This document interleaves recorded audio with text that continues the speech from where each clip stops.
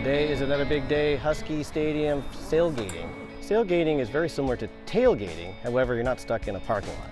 You're on a boat with a lot of other fun boaters and a lot of people are friendly and having a good time. If you take a car to the game, you've got to deal with parking. Taking a boat to a football game is a really unique experience. I run a small charter company called Seattle Charters, and we've been doing this for a long time. When you're tailgating, there's a whole lot of energy, lots of buzz, a lot of pregame excitement. So my father goes by Mac, Douglas McLaughlin, is a longtime Husky fan. He's been a professor at the University of Washington for, I believe, 45 years, recently retired. I've been coming to these games on my boat since 1970. We're definitely a Husky family through and through.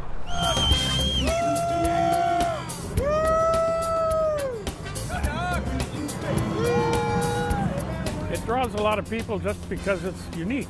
It's a good excuse for a party. And, you know, the game is always fun as well.